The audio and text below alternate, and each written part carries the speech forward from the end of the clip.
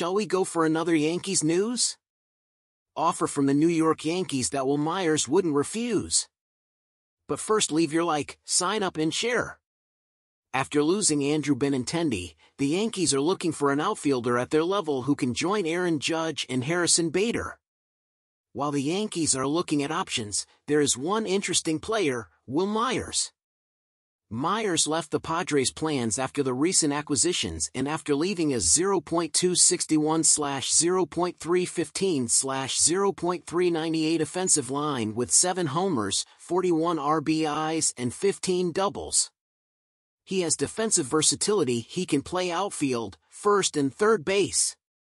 Could add value to the Yankees coach, who has dealt with injuries on his roster the past 2 seasons.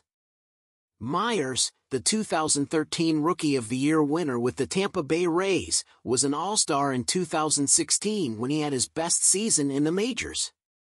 He posted averages of .259/, .336/, .461 with 28 home runs, 29 doubles, 4 triples, and 94 RBIs. If the Yankees want him in their ranks, they would have to cover his $21.9 million worth for 2 years. It would be a minimal investment for an outfielder who could yet regain his MLB status.